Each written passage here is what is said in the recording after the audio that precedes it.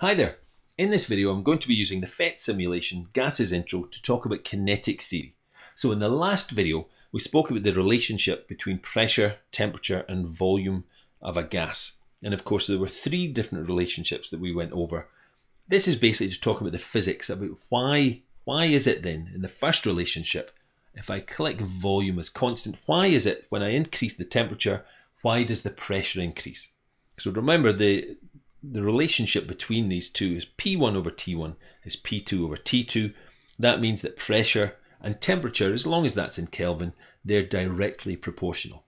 So what I'll do is I'll increase the temperature, and I want you to look at the gas particles. And hopefully you can see, as I'm heating up the gas, that they're starting to move faster. So of course that's the first thing you could talk about.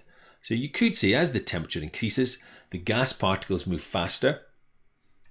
Their velocity is obviously increasing and therefore they have more kinetic energy. Now if they have more kinetic energy and are moving faster, think next about the collisions between those gas particles and the side walls. So when they collide with the side walls, will they be doing that with the same force, a greater force or a smaller force?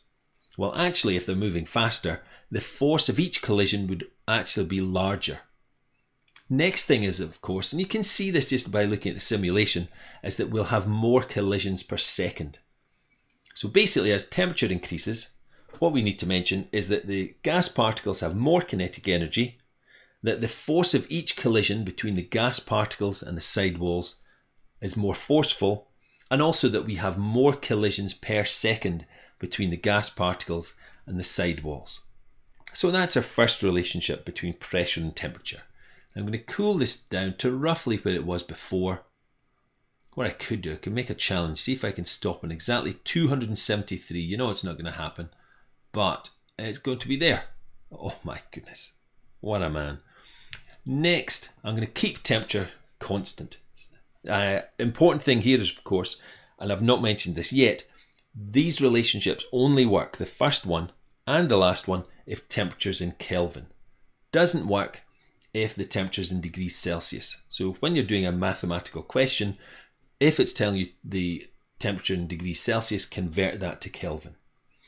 Now, as I said, I'm keeping temperature constant. I'm looking at the relationship now between pressure and the volume. Now, remember in this simulation, it doesn't actually tell us the volume of that container, but I can get a measure of the width of this container. And obviously if the width was going to, as I do now, if the width was going to half, say from 10 nanometers to 5 nanometers, and then of course the volume of the container would be halving as well. I'm going to go back to 10 and let's just have a look at that pressure. So at 10 nanometers, the pressure is 5,394. When I then half the volume by halving that width, so when volume is halved, then basically that pressure's doubled.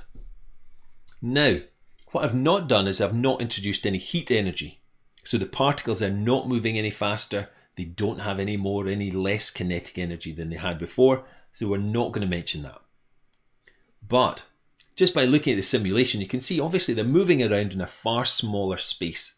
So when we're decreasing that volume, we obviously have more collisions between the particles and the side walls per second, and that's why the pressure is increasing. And obviously if we increase that volume, what would happen is we would have less collisions between the particles and the side walls. What we can't mention is we don't mention the kinetic energy, it's not changing, and we don't mention the force of each collision because, as I said, we've not changed the kinetic energy or the speed of the particles. So obviously the force of each collision is just the same as it was before. But smaller volume, we have more collisions per second, and therefore what's happened is the pressure's increased. And as I said, it's actually that the pressure and the volume are inversely proportional. So when I half the volume, double the pressure, or double the volume, half the pressure. Last thing I'm going to do is to keep pressure the same and change the temperature. Again, I'm going to say this one last time, just make sure that temperature is in Kelvin. And when I increase the temperature, like so, what's happening is the volume is changing. So if the volume is free to change, as temperature increases, volume increases, And as temperature decreases, volume decreases. So why is it when I'm increasing the temperature, why is the volume increasing? Well, this is much like the first relationship. So the first thing I could say is when I'm adding heat energy, the particles are speeding up and therefore have more kinetic energy.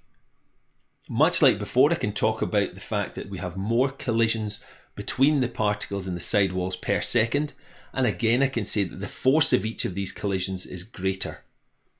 Now, what differs between this relationship and the first one is that this volume is free to change. Now, what happened before, remember, as I increased the temperature, we had, remember the particles had more kinetic energy, more collisions between the particles in the sidewalls per second, and more forceful collisions between the particles in the sidewalls, and the pressure increased.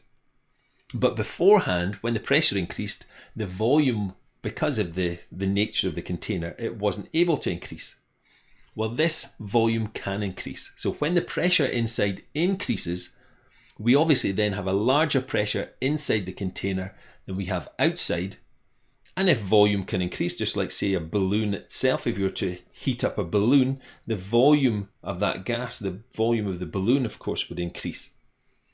So when the pressure increases inside this container, if that's greater than the pressure outside, then of course the volume is going to increase until the two are equal, until the pressure inside the gas is equal to the pressure outside. So it's much like the same one. As temperature increases, or much like the first one I should say, as the temperature increases, the kinetic energy of the particles increases. We have more collisions per second between the gas particles and the side walls. The force of each collision is greater, and therefore when the pressure inside increases, if volume is free to change, then obviously the volume of this container will increase until it reaches a point where the pressure inside is equal to the pressure outside. And there we have it. So that's the kinetic theory. There is another video, one of the live videos that I did several years ago, which goes into this in a little bit more detail, shows all the graphs between say pressure and temperature, pressure and volume and so on.